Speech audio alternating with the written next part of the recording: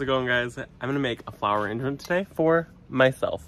I rarely do this, and I decided that I want to make some flowers for myself.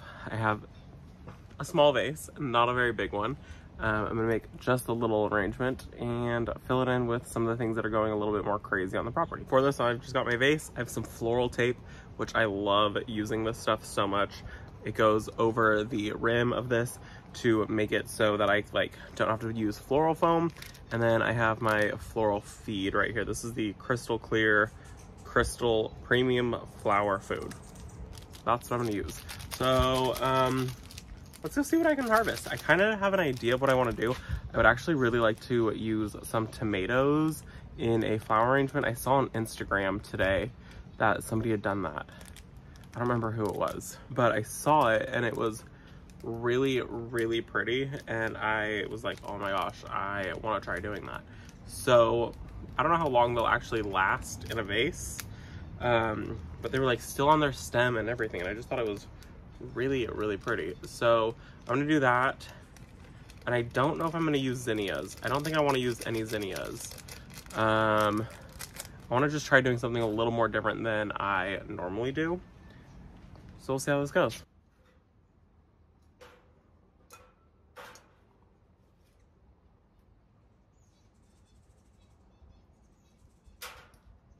I gotta go put some water in this.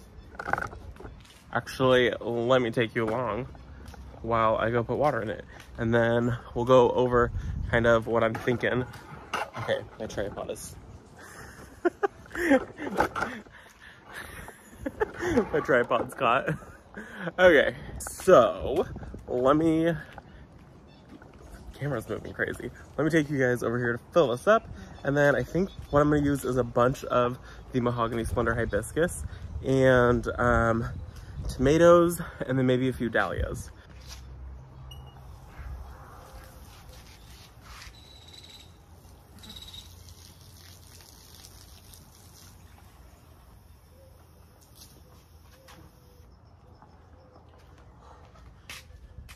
I forgot my pruners. I'll be right back.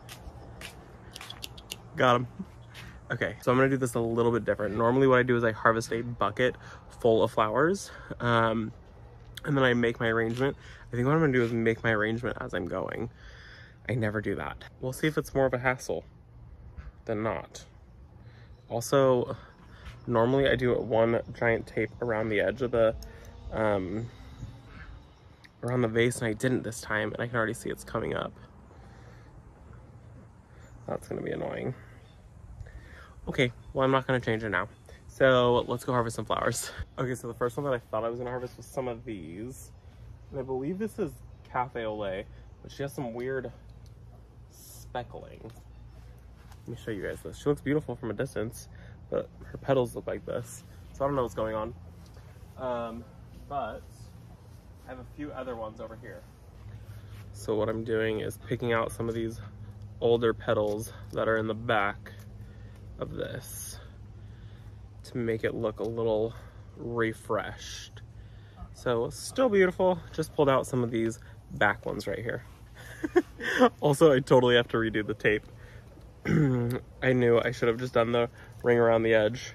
I didn't do it, and it's completely come off. Let me go redo that really quick. Okay, I redid it and I put tape around the edge of it here. And as you can see, what it does is it holds all of these larger flowers like right here in the center. Instead of like, if they weren't, they would just kind of like flop to the edge, all of them would. So this kind of keeps them staying upright, and then you can really, really place them exactly how you want them. So I've got these three here, pretty. And I think I'm gonna go in with some amaranth, and then some tomatoes, and then like deck the outside out with some coleus, I think. We'll see. So what I would like to do too is like a huge vase of amaranth. I have some really large amaranth pieces that are like way beyond being able to actually use them. So I think that they would be really pretty in a vase It's like, sorry, they're right behind you, so I'm harvesting them right behind you.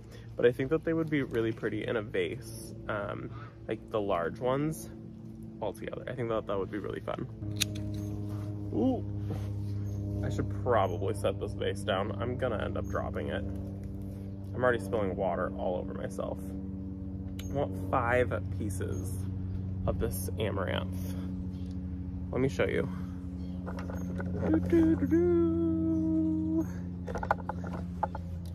This is the amaranth patch, and I have harvested so much from it. I love amaranth.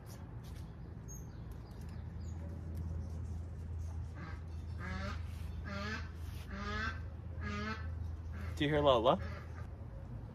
Okay, 5 pieces of amaranth. Let's tuck these guys kind of in the middle. So what I want is for it to kind of like flow. So have this like flow to it. Let me show you the other side. I think I need to move that.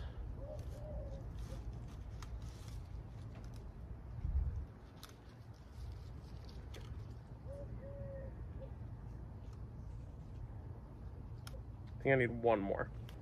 See, I want to do an arrangement with these pieces right here. They're so big.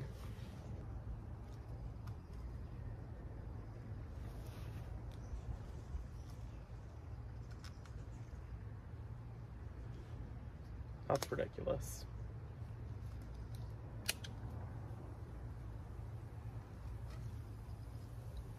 That is perfect. Okay, what am I gonna add to this? Let's go get the tomatoes.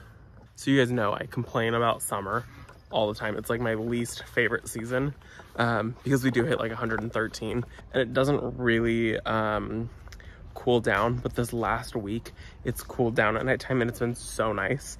We hit 103 is what we're hitting during the day, but then it's cooling down to like 65 at nighttime. I passed the gate. And so it's been really nice that it actually cools down at nighttime.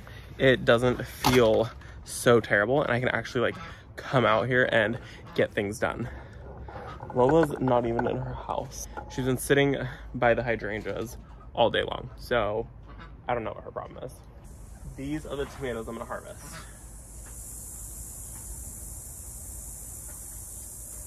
So the cicadas are going crazy. These are the fall gold.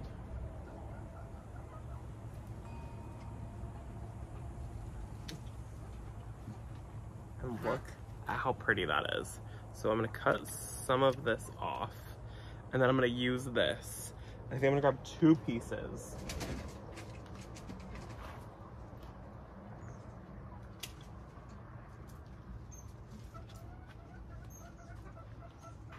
I love this. One is gonna go down. I think this one's gonna curve down and around, and then this one is gonna go up. But I'm gonna cut this piece off, and I'm gonna eat this tomato. Okay. That's gonna be so pretty. Oh, okay. You decided to go. Either way, that's gonna be so pretty. Okay, I love that. And then there's one going this way. And of course the video is not like that great right now. When I go in, I'll get a better shot. But let's go find some more filler for this thing. This one right here is called Labyrinth. I want to grow 1 million more of these. And then this one right here is called Touche.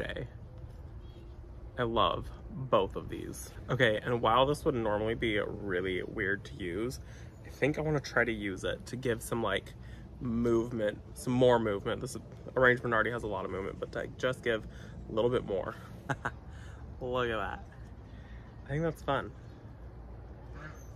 Okay, I'm gonna move these guys like that. So we have some big dahlias up front. It needs something else. Definitely need that, the coleus. You know, it's kind of fun doing this experiment, like doing something crazy, like adding tomatoes or using those crazy stems in a flower arrangement. It's not something that I normally do. We're gonna turn, especially when I'm making arrangements for other people. So I get to kind of play with this one. Do some like this. How do I have a dahlia all the way over here? Craziness. I think it's really fun. It needs some coleus in here. I think this dahlia might need to move. And it might need to go this way. It needs to go over here. And then I need coleus right in here. Let's add that.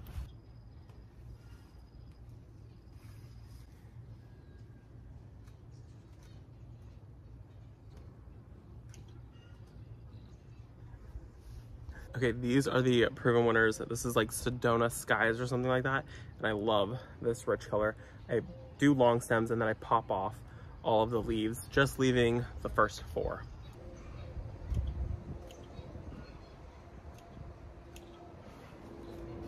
Okay, love this. This is fun. This is weird.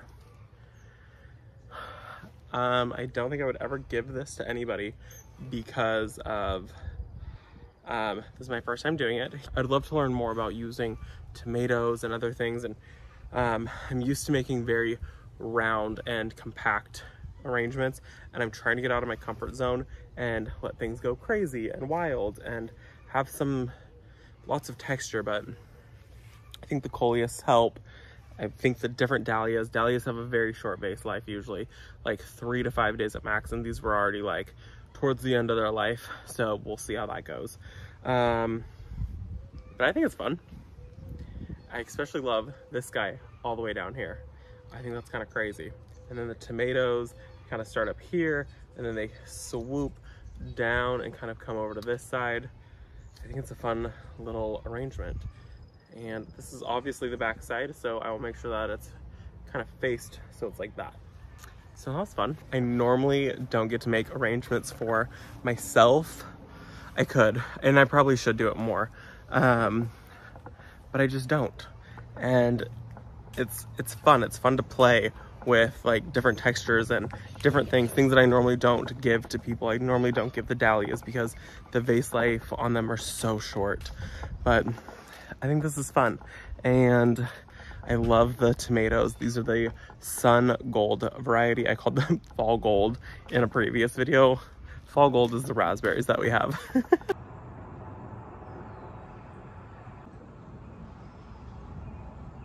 I also want to talk to you guys about kind of being present and being grateful in where you're at. I do it often. I talk often on Instagram about those things, and I very often forget to talk about those things here on YouTube with you guys.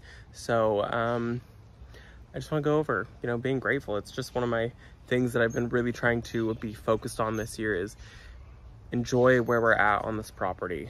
I think I've talked about it one other time on YouTube, but you always look at everything that's so negative and so wrong with your garden, and like, you know, I look right here and I think, oh my gosh, there's so many holes in my garden. And you know, you look at the rest of it, look at this behind me. That is so insane that I've done this. It has been so much fun to have a cut flower garden right here in my own backyard. I don't think I would have gone to it if it had been somewhere else, which I was looking at other property because I didn't want to turn our backyard into a cut flower garden, but worth it. I'm enjoying it. I love it. I'm having fun with it.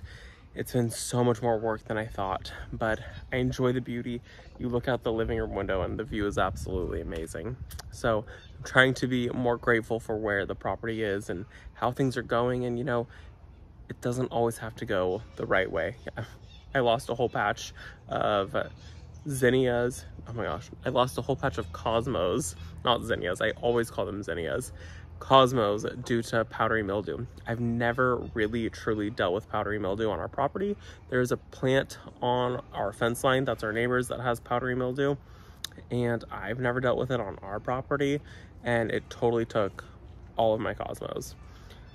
You win some, you lose some, and it doesn't matter because look at how many more other plants there are. I was looking forward to the cosmos, but whatever. So I hope that you guys enjoyed the video. I hope you guys enjoyed hanging out with me. I'm trying to do a little more chatting instead of speeding videos up and just getting to the point. I want to be more present with how things are and enjoy you guys. And yeah, so I hope you guys enjoyed the video, and I will see you guys in the next one. Bye, guys.